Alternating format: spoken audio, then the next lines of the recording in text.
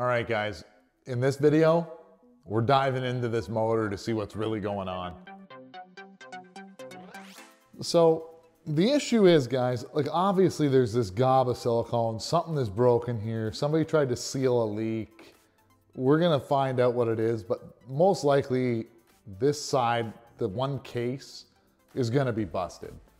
But every gasket on this bike looks like people put silicone on it to like help it seal. And that might be the problem, what's going on with this motor. Besides that giant gob of silicone, you can see somebody has put JB Weld or some sort of putty all the way down the center. And it goes all the way from the exhaust to the oil drain. And I think that, I don't know if it's actually damaged or if they just had a bad gasket and decided they didn't want to pull the motor apart to fix the gasket. Because they have silicone on every seam of this dirt bike. Like you can see here, there's the gasket. I don't know if they tried to reuse one, but why is there silicone on every seam? You don't need silicone. You shouldn't be using silicone. That's no good. So this motor has to come apart. Now, we're looking inside the cylinder here, and hopefully I can hold this camera steady enough. But it looks like somebody put a brand new piston in this bike. The cylinder walls don't look too bad in the back there. But that piston, it's pretty new. It's still got all the machining lines on it. So that's what makes me think that they just siliconed everything back together. And that's probably what they did on this seam, the same as what they tried to do here.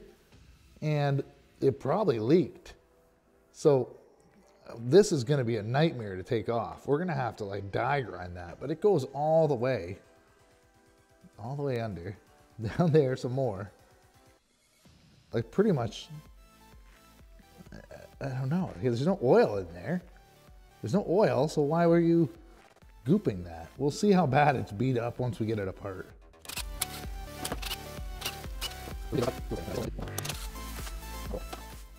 We're just looking down inside. Now there's some moisture. Let's see what you guys can see. Some moisture building up in there. Probably from me washing it and not really caring, knowing that this bike was coming apart. But otherwise, no big scratches or gouges. A little bit of dirt, but we're gonna get the cylinder off and take a better look.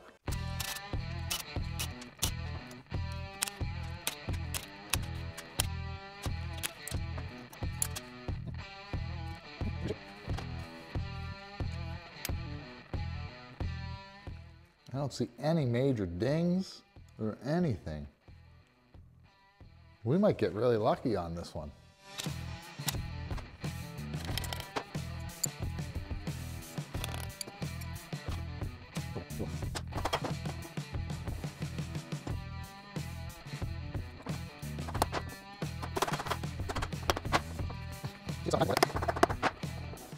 Come on. There we go.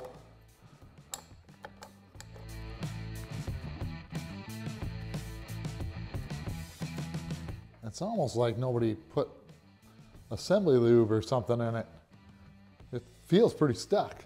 Just gonna tap it out gently.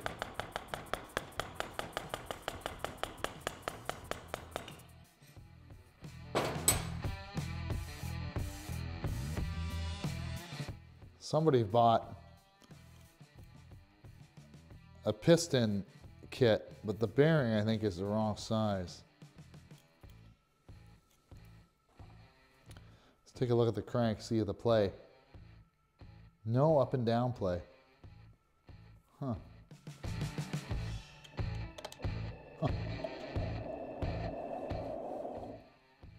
Other than having some water down in there. It's pretty good. I bet there's nothing wrong with this bottom end other than this case. That's too bad. So we're bring our piston, our rod up top. We're checking for up and down play. There's like no up and down movement. There's a little side to side movement, but no up and down movement. So that's really good. think we're gonna get a little bit of a wire wheel and try to remove some of this to see what's going on.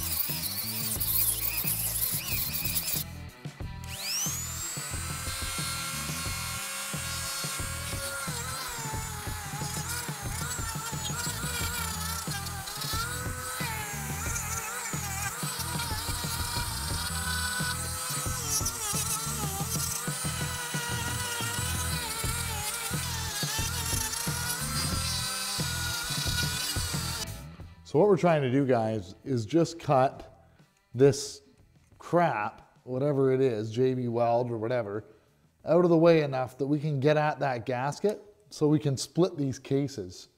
And then we'll take a better look at it when it's all apart, see if we need to replace the cases or if we can salvage these ones.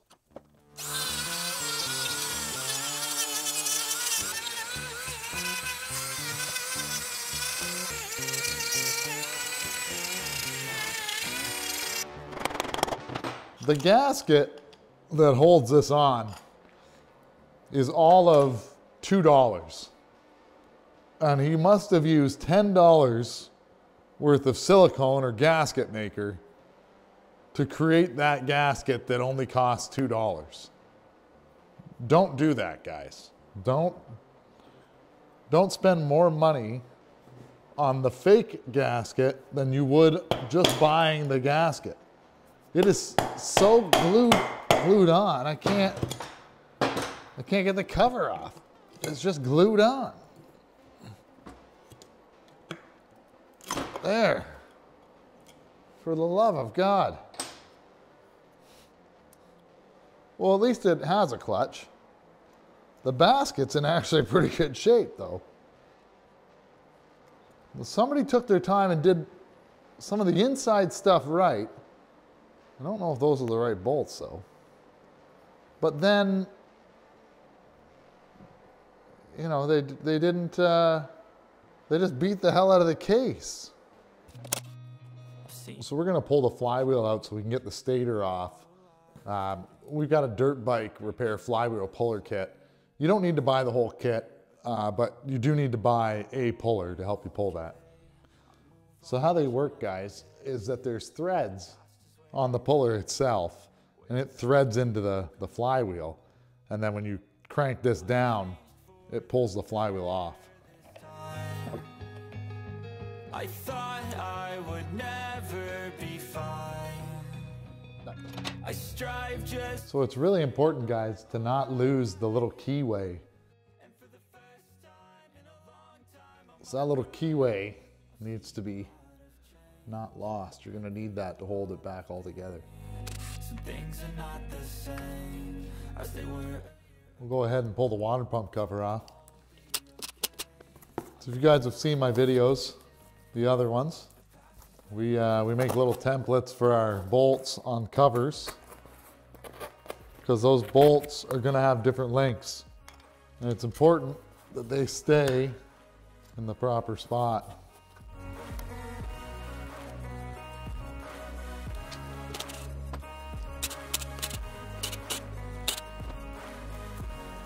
Now, because this bike is so out of whack, let's say, with the way the bolts are and silicone and stuff like that, what you can do is go to a website like Partzilla, and they'll have an explosion view of this cover and all the bolts, and it'll tell you it's a number 6 thread bolt and it's 20 millimeters long or whatever it needs to be. And then you can measure the bolts to make sure that they're the right length. And again, the silicone is going to be a bit of a fight for us. Just give her light taps. We're not using a steel hammer. It's a dead blow hammer. And I'm just tapping on the case, allowing it to pull apart like that. be mindful of the water pump gear. We don't want to lose that. But yeah, you can see that the silicone did nothing but create a problem.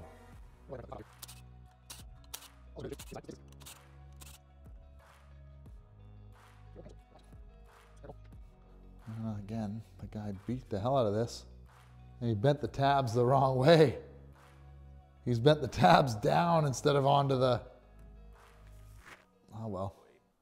We've actually got a pretty neat tool from Motion Pro. It's a gear jammer. So you wedge this into your gears on your motor, and it doesn't allow it to turn, so you can loosen your nut on your clutch. We take our little gear jammer, and it can go in here and jam these up, just like that, right? So we can tighten when we tighten this, and on the other side when we loosen.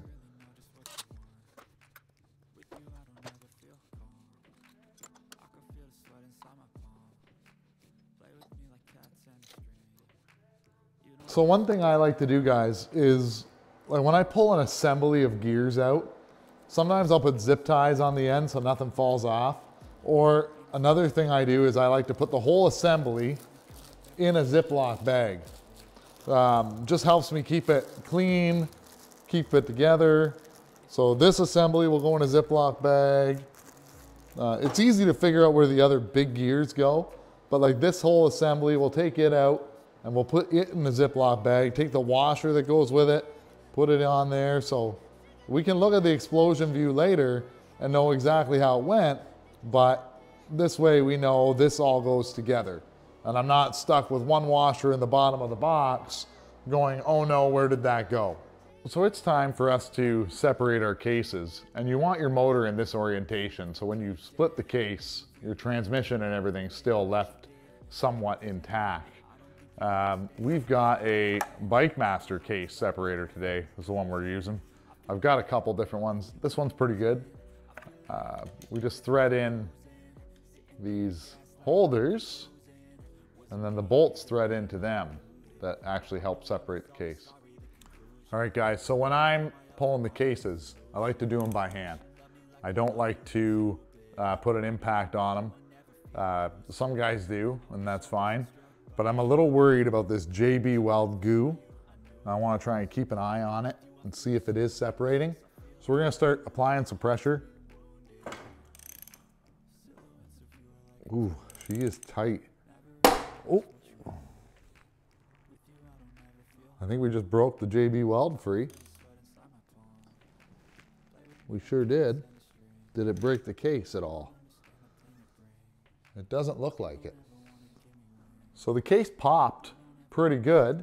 The JB Weld let go. I see a little piece that might have chipped, but it might just be JB Weld. Maybe that's what they were trying to fix. We'll see. We're gonna keep going. It's coming pretty good. We just want to go nice and easy. We don't want to get too aggressive. There we go. Off the guide pins in the front. You got one guide pin in the back here. If you have to, you can give it a little tap. Like I said, you can give it a little tap. We're using a dead blow hammer.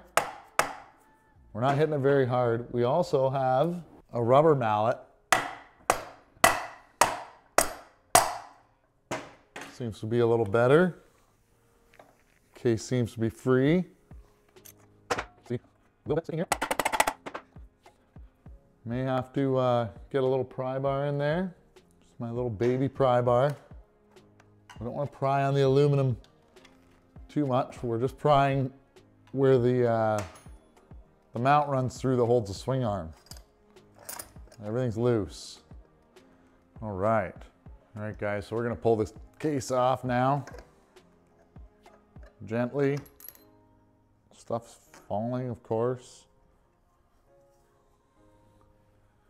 What I'm finding, guys, is chunks of silicone everywhere in this bottom end. From whoever put it back together using the silicone gasket maker everywhere they could has got silicone into the tranny. It looks like it's in every bearing. yeah, it's kind of a mess. So guys, just your everyday black zip ties are your best friends when it comes to your transmission, and I'll show you why. So what we like to do is zip tie the transmission together and all the washers and everything that's in there, just like that. So hopefully we can kind of keep them together. We're going to try and take both stacks out at the same time.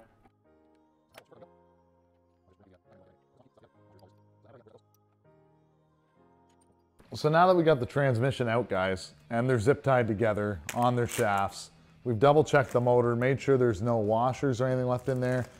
We like to bag them up in Ziplocs in case the zip ties let go in their own Ziplocs. Ziplocs are cheap. My time is not. I don't want to lose track of any of the pieces. So that way I can check all the pieces against an explosion view and a diagram and make sure that they're all there, because in the condition of this bike, I don't know who the last guy was who had the motor apart. It's obviously been rebuilt, and we want to make sure everything's there. All right, so we're going to try and remove the crank out of this side of the case. It's pressed in, so we're just going to hit her with the dead blow, see if I can drive it out. We're going to kind of float the case. I don't want to break the case, and I want to hit it. See, I don't even think she's, a little bit. She went a little bit. So because we're gonna do the bearings and everything too, we're gonna soak it with a little penetrating oil, because I think it should be able to slide out pretty good. If not, we will have to try and push it out.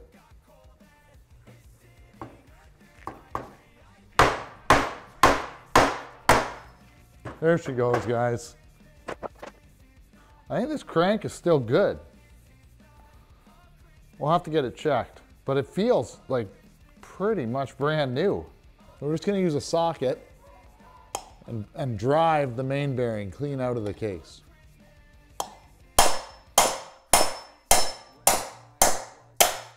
Just like that.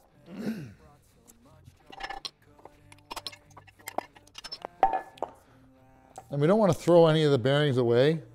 That's one thing to note, guys. You want to keep them until you get your new bearings to make sure that you got the right bearings.